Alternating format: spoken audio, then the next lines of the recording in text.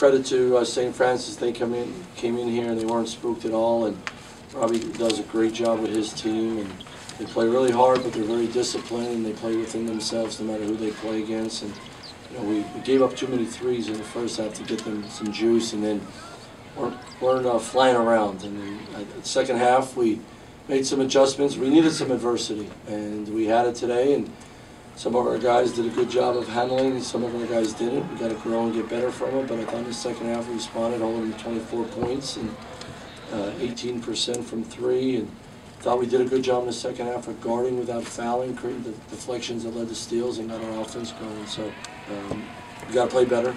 Now we move up to a couple more weight classes, which is great. And the next 40 days until we go into Christmas break is an awesome stretch for us to really improve and play some awesome games and find out where we're at and where we can go. We're not rebounding well enough to. We're giving up too many extra shots and not getting clean rebounds so we could run even more. And maybe I'm nitpicking. We scored 92 points and we ran a lot today, but I think we could. I think we can. We got to rebound better. We got to rebound better, and that's at the front of our minds. There's always adversity, and that's the number one thing we got to learn is we got to deal with adversity at a high level if we want to take the next step. Just say this team we just sharing the ball a lot.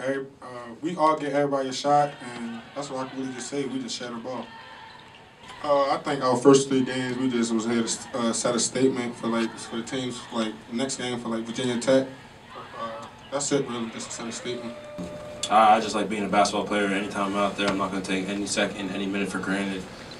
We're just coming in here, I mean, we're going to enjoy this one for tonight, but we know that we have a good opponent coming up, and we got to get ready. We got to prepare ourselves for it, and yeah, just like you said, we got to set a statement.